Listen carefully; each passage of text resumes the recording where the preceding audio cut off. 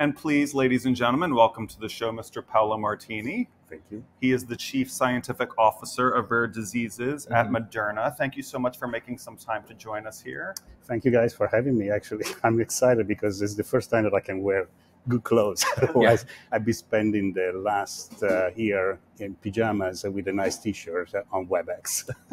That almost sounds better, though. You know what I mean? It does. Somehow it does. But it's also good sometimes to dress up and show that we are alive. Yeah. You looked in the mirror this morning, you're like, I still got it. Yeah.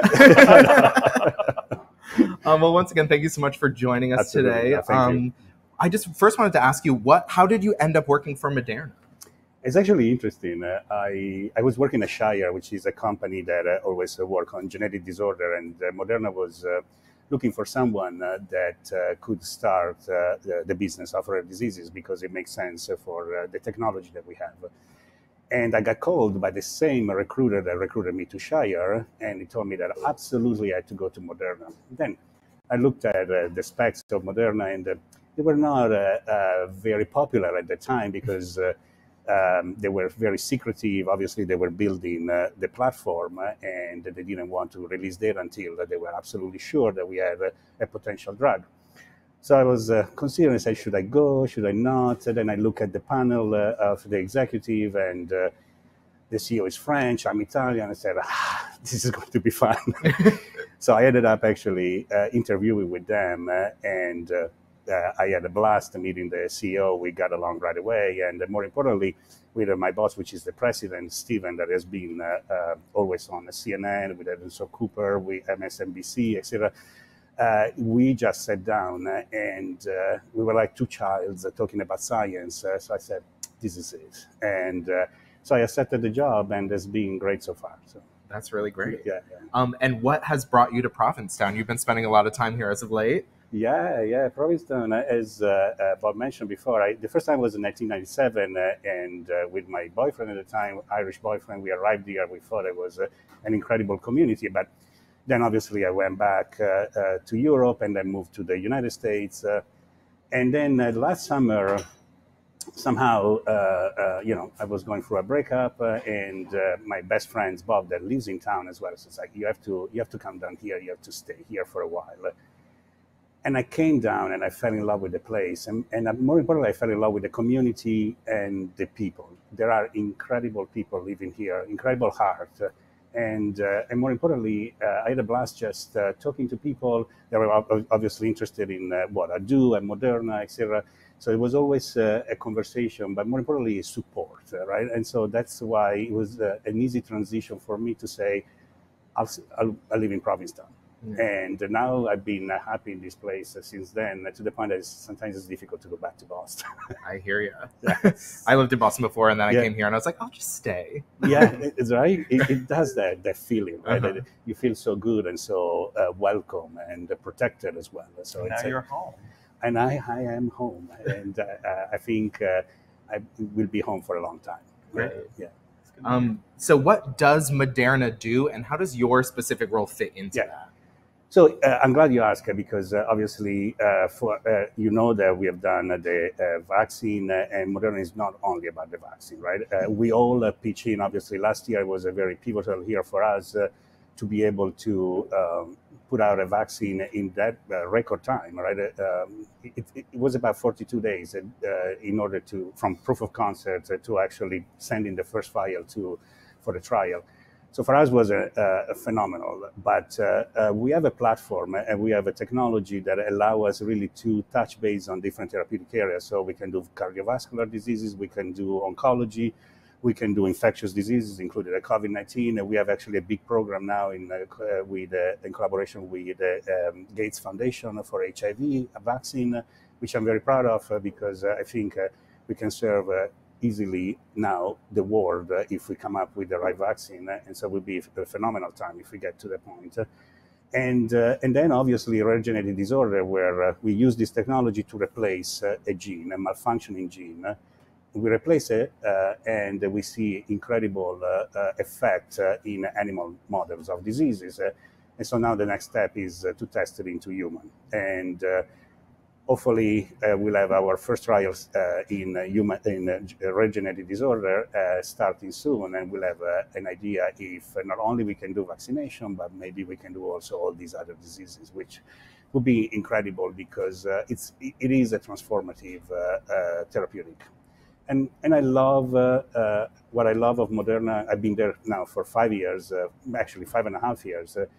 Is that it's patient-centric. So we don't think of anything but the patients and what the patient needs and the care of the patients. And it's printed everywhere in the company, but it's not just a print. It is really believed. And so I love that for the company. That's really great. Yeah, it is. Yeah. A lot of people, with the rollout of this vaccine, a lot of people took pause because they're typically so used to vaccines taking a really long time. How was Moderna able to produce this vaccine so quickly? Yeah, we have an incredible group of scientists. I have to say, I've never seen such a thing, but more importantly, the vision there to create something that would allow the production of a medicine in a fast manner, right? Obviously, the technology allows it, but there's been a big effort to try to build a manufacturing facility that could support so many clinical trials and more importantly, patients and the ability really to make many different messenger RNA for many different diseases. And so that vision was critical and important for us, mainly because we were able to show, in fact, that from concept to proof of concept and then to the first vial, there was a little time, which is a little scary, if you will, because now the expectation probably is that we have to do everything like that, right? And unfortunately, not everything goes that easily and well, particularly in science.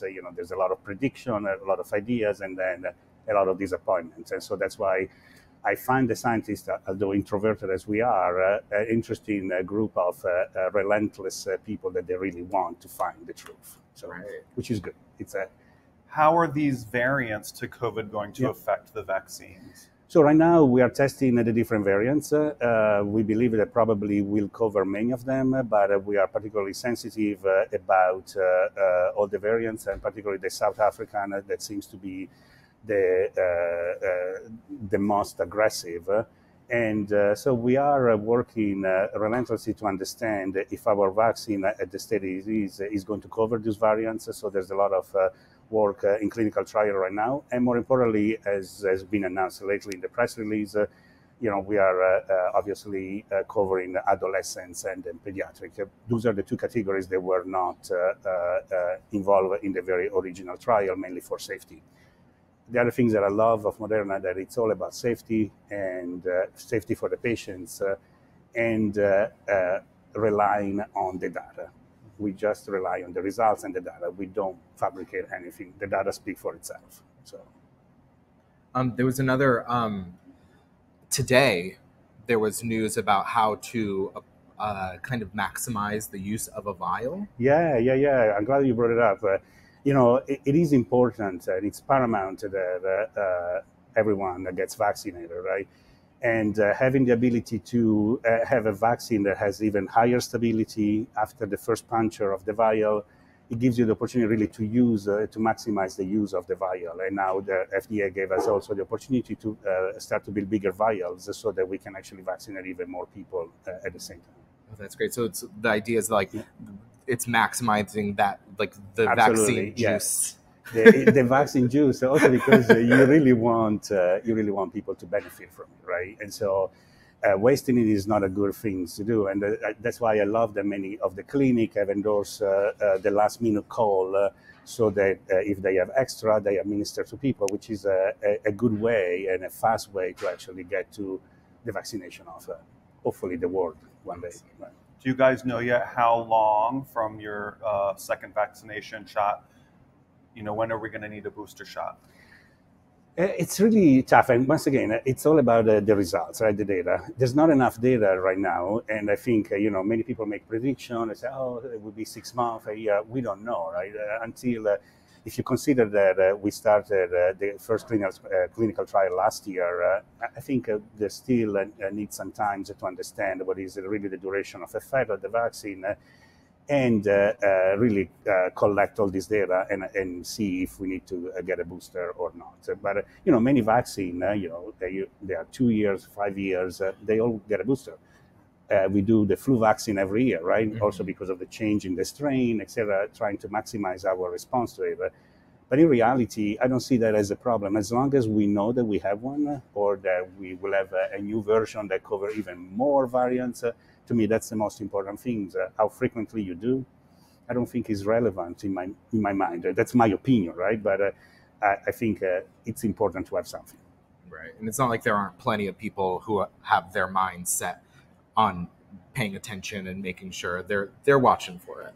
Yeah, and you do booster for the tetanus, for measles, rubella, everything, right? So I think, unfortunately, COVID-19 is part of our reality, right? Mm-hmm. And it's a reality that we need to live with. But having the opportunity to be vaccinated, I think, particularly in this fast manner, I never seen something like this. I think speaks about the progress in science and the incredible work of many people, right? Not only Moderna, Pfizer, AstraZeneca, everyone that actually put all their heart in getting this done as soon as possible. So it's been amazing. It has been amazing. I think for me, being a scientist for many years and being part of many different drugs being invented and launched, seeing what happened with the COVID-19 vaccine, it's phenomenal. And no one else in the past was able to make a drug in such a short frame of time. So it's good. Yeah. Well, thank you so much for stopping by. But we're not done with you just quite yet. Don't leave. We are going to offer our viewers, if y'all head over to our YouTube channel or if you're already there, comment on this video with any questions you might have. And we're going to bring Paolo back in a little bit. And we're going to ask some of your questions to him. We have audience questions for Paolo. Are you ready? I am ready. Are you nervous? Are you scared? I was nervous. Now I'm starting to like it. Okay, so first, we have a question from Heather. She said, what are the recommendations for pregnant ladies like me?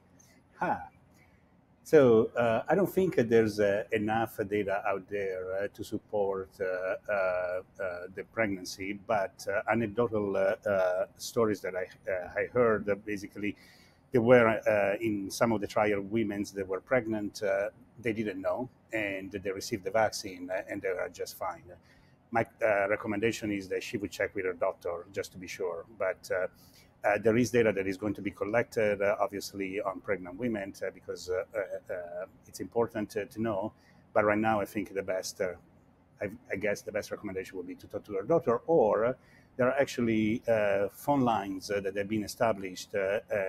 I know for Moderna for sure, which is 1-866 Moderna, where you can actually ask all these questions. If you have any other underlying condition, what is the implication of getting vaccinated, et cetera, et cetera. So there is a staff of physicians being able to respond. So my suggestion would be either to contact the company or the physician and see what is the recommendation. Oh, that's great. That's great that they have that phone line to answer questions. Absolutely, like yeah. It's important because sometimes I receive myself these emails. I have these, particularly for a rare genetic disorder, they contact me. That I transfer obviously to the physician, and because it's important to be able to know if you can receive the vaccine, particularly if you have some different condition that could potentially be harmful. So. Awesome. Okay, question number 2 from Sean Safford. Why is it taking longer for Moderna's vaccines to reach Europe? Is there a big difference between how you are manufacturing the vaccine in Europe compared to the US? I don't know if it's taking longer. I know that each of the government has been contacting us, so we have a distribution in different countries. The UK, obviously, you've seen Singapore. I mean, that's not Sean's Europe. in Paris, I know. Mm-hmm. But France, Italy, etc. And I know that many of the government are reaching out to us to make, obviously, the distribution faster. I don't think that is slower. I think it's probably it's just we had data recently in Europe, and so now everyone obviously is embracing it. And I think also, you see the vaccine, the performance of the vaccine. Sometimes, country like the US, they were the first, obviously, and now it's performing well. So other countries are thinking like, okay, we can do this, right? And sometimes it is a way of safety for some countries. Mm-hmm. Right? Another question from Sean. Will Moderna get into manufacturing? Will you guys keep working on vaccines or stick to heart and cancer drugs? No, we will continue manufacturing. Obviously, we have a big mandate from the government, and more importantly, also, we always been working in infectious disease. The beauty of the messenger RNA that can be used in many different therapeutic areas. As I said at the beginning, you can make it immunogenic or you can make it non-immunogenic and treat a different condition. As I said, we have cancer, we have genetic disorder, we have hematology, cardiovascular. So we are doing a lot of different things because the technology allows it. But infectious disease is a big group within Moderna.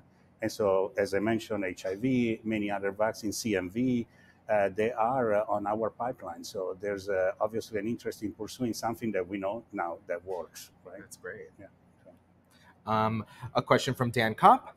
Can we get Paolo to personally vaccinate someone? Asking for a friend. XOXO. Thank you, Dan. I wish I could do that. It's fairly easy, but I'd rather have a nurse doing it rather than me. Right. You don't want me to do that. Totally. Trust me. Somebody does. Bob Green, you might know him. Oh, no. He asks, is Paolo named after the drink or did he invent that too? I think they're referring to your last name, which is Martini. I wish that I was the inventor. I wouldn't probably be here. Right. And struggling as a young scientist, traveling the world, trying to find a job and a place to be. And so my life would have been very different. I'm sure. So since I'm here, You'd be having a martini somewhere right now. But I'll have a martini pretty soon. Perfect. We'll have martinis right after the show. I have to stick to my name, right? Right. Well, thank you so much for taking our questions, taking our viewers' questions. Thank you for having me. It was truly an honor to have you here. It's great that you have that phone line set up because not everyone's as lucky as me and Bob and our viewers to get to chat with you personally. Thank you. You're doing really important, incredible work. Thank you. I think the kudos to my colleagues, and it's an incredible company. I say it because I believe it. Otherwise, I wouldn't say it. It's just an incredible company, and I'm so proud to be part of it. So thank you for having me. Buying you a martini later after the show. Awesome. Thanks, Paolo. Thank you to everyone who watched our show today. We hope you found it very informative and fun. Thanks for calling in. Thanks for watching. Thank you to our sponsors, the Adam Howard Metalworking Studio at 3 Bradford Street and Be Well Cannabis Dispensary, where you can get all your cannabis needs met here in town. Mm-hmm. And thanks, everybody, for waking up in Provincetown. Wherever you are. We'll see you next Friday. Oh, we do have a really exciting show. Let's tease. We are going to have Alex Morse, the new Provincetown town manager. On day 5. He starts work on Monday. Mm-hmm. Maybe he'll play trivia Monday. Cute. Probably not. He's probably going to be really busy. Probably. His first day of work. But not too busy to be right here on Wake Up in Provincetown next Friday morning. So we will see you there for our chat with Alex Morse. Thanks, guys. See you next week.